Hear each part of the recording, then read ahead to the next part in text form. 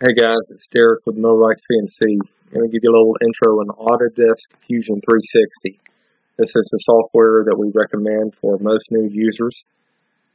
There's a learning curve to it, but it's well worth sticking around and learning. Alright, what we're going to do today is model a 100 by 100 millimeter square.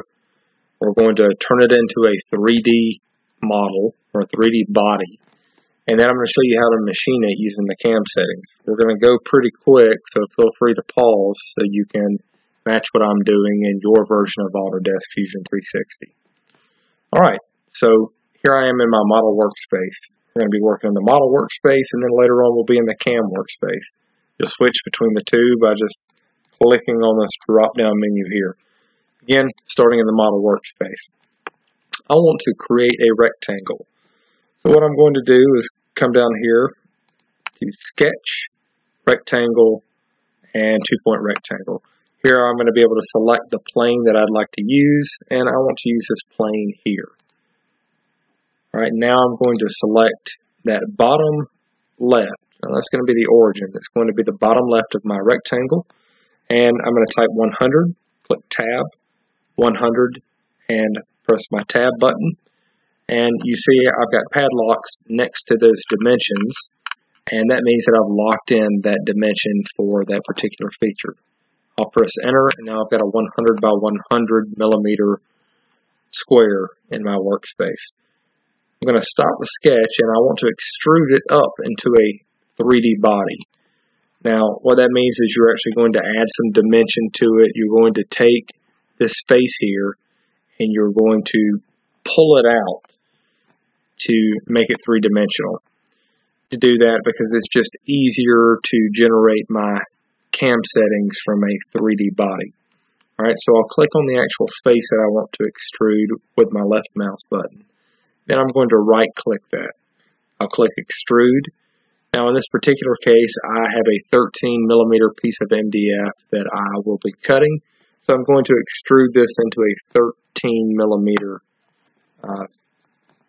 square. So 13 millimeters, I'm going to make a new body, and I'm going to click OK. When I do that, I get a new body that pops up here over in my toolbar. Alright, I can change my perspective here by clicking in this cube, and you see that we've got a three-dimensional body. Alright, so this is just how I want it. I'm going to slide on over to the CAM workspace by clicking here. In CAM, first thing I need to do is set up my CAM operations. Now the setup is going to kind of let your machine know, or let Autodesk Fusion 360 know rather, just what you want to call as the origin for this part, etc. So I'm going to click Setup. By default, it placed it in the center of my model. I'm okay with that. So I'll click Stock. And I don't want to add any additional stock, so I'll click this and no additional stock. There are some reasons you want to sometimes. In this case, I don't. No additional stock. I'll go back over to Setup. I could move my part origin to all kind of different places. I'm not going to. Leave it here in the center as a general rule. You want the top of the, you want the origin to be at the top of your stock. Might be some reasons you don't want to in the future as you learn more. Right now, leave it at the top. I'll click OK. I'm only going to do one operation on this particular part. It's going to be a 2D contour operation. What a 2D contour operation is it just follows a particular contour. What a contour is, as an example, is you see this bolded portion here. I'm hovering over it and it says contour selection. That's the contour that I'm going to choose to machine here. I'm going to click that, and it automatically brings me over to my geometry tab and recognizes that I click that as a contour that I want to select for machining. Alright, you could have actually clicked over here, clicked contour selection and done that, but Fusion 360 is smart enough to know that's what you meant. I'm going to click back over to Tool. Now, there's a lot here to know about. You can go over to Samples and select the operation that you're doing. Let's just say it's a contour operation. Okay. It's going to give you the option for some end mills. take note that the stock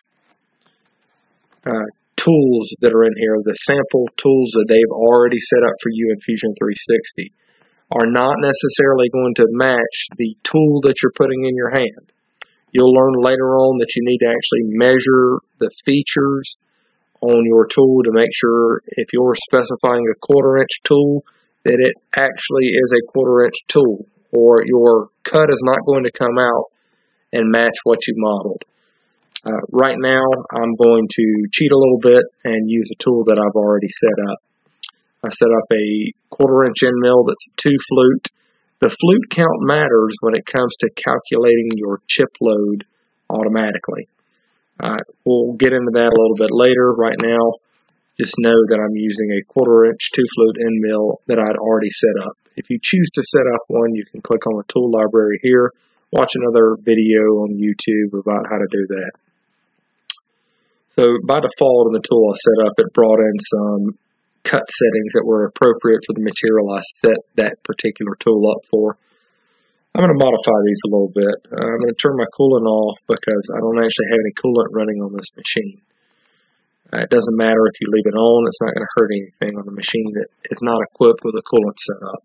My spindle speed is not actually going to matter on one of the MillRight CNC machines that has manual RPM control.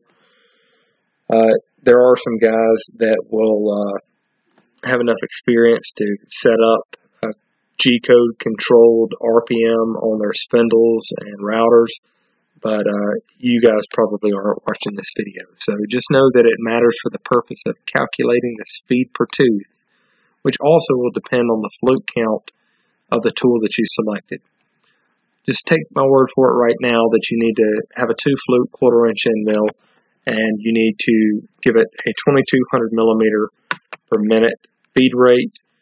We'll leave it at 26,000. That's going to be the WDP611 router that we sell on almost wide open setting. So 2200 millimeters per minute. We'll lead in at 2000, lead it out at 2000, and that's just how it comes into the part and tries to keep from leaving artifacts of the tool as it entered the contour that it's machining. You'll learn more about that later. I'll ramp at 300, I'm going to ramp at 2000, and I'm going to plunge at 300. Not 3000, I'm going to plunge at 300. Alright, my geometry is okay. I want to put some tabs on this thing. When I click tabs, I'm going to accept the tabs it's going to put by default. What the tabs will do is it's going to hop up the tool when it gets to this tab to make sure that it doesn't break free from the stock and go flying somewhere when I'm machining it. So I get towards that bottom contour. The clearance height is okay. Leave it how Fusion 360 has it by default until you get a little more experience to understand the implications of changing these settings. The passes is going to be very important, the passing tabs. You want to click multiple depths. Fusion 360 is going to assume by default that you want to machine the entire thickness at one time. Almost any machine with a 13 millimeter thick stock, you are not going to want to do that. That includes ours. We're going to have a pretty conservative setting at 3 millimeters. Right. You also, as a general rule, want to click to use even step downs. There's some reasons you don't, but as you learn more, you'll find out why. Click on use even step downs.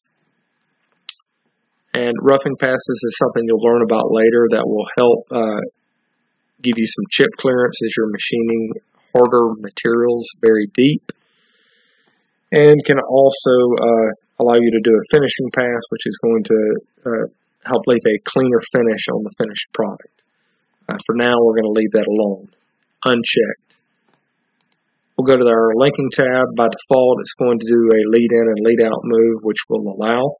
Ramping is unchecked by default, but we're going to click a ramp, and what that's going to allow it to do is literally ramp into the stock versus making a straight downward plunge in it. An end mill is not designed to do a straight downward plunge. There are some ways that you can do that and kind of get away from it, get away with it. But as a general rule, use a ramp as you enter your material. These settings you could learn more about later and manipulate. We'll just leave it as the default. I'm going to click OK, and it's going to generate my toolpath over here. It thought about it very briefly, generated by toolpath. You see here some things. It's leading into the cut, which are our lead in and lead out moves. It's got multiple lines here because it's going downward in each successive pass to get towards the bottom contour. This red line is the ramp that it's making as it moves from each depth. And you see here where it's hopping it up, that's the tab that it's leaving. All right, I'm pretty happy with that toolpath. I can right click and I can tell it to simulate if I so chose. And it's going to think about that for a moment, and then you can simulate the toolpath. You can fast forward. You can learn more about your simulation controls in another video. Good idea to simulate your toolpath to make sure it does what you actually want it to do. I'm going to close that now, and what I want to do is post-process this. Now what post-process means is take this toolpath that I've created and put it into G-code that my machine can understand.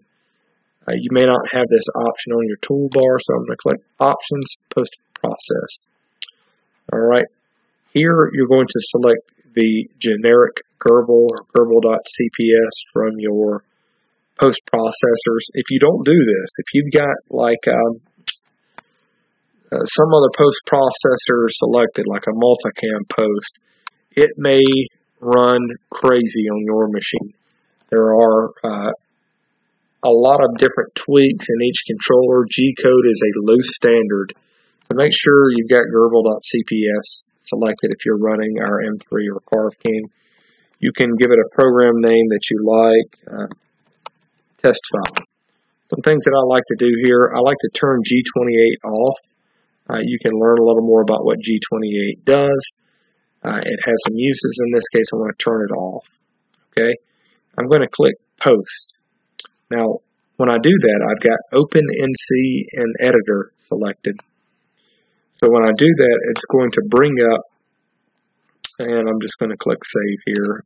You want to put it somewhere on your desktop that you can find it. But I'm going to click Save here, so it's going to pull up the editor that is called Brackets. It's probably going to ask to install if it's the first time you've used it. And this is going to allow me to see my G-code and make some edits to it. I like to edit this line out. G54 is a coordinate selection command. There are some reasons I personally do not like them to be in my G-code. I'm not going to explain why right now to save us all some time.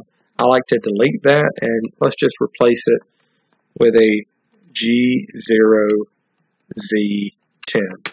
And that's just going to tell it to make sure that the tool is 10 millimeters above the stock. Hopefully you've zeroed your machine out to the top of the stock.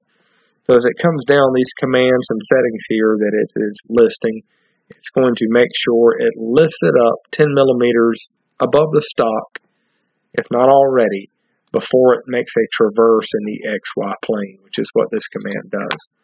So when I'm ready to run, I can hit, or when I've made that change, I can click Save.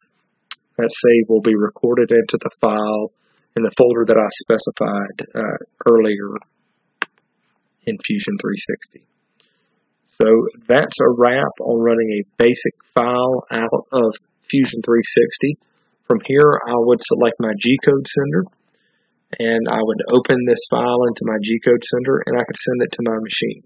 We'll have another video that explains that. Thanks.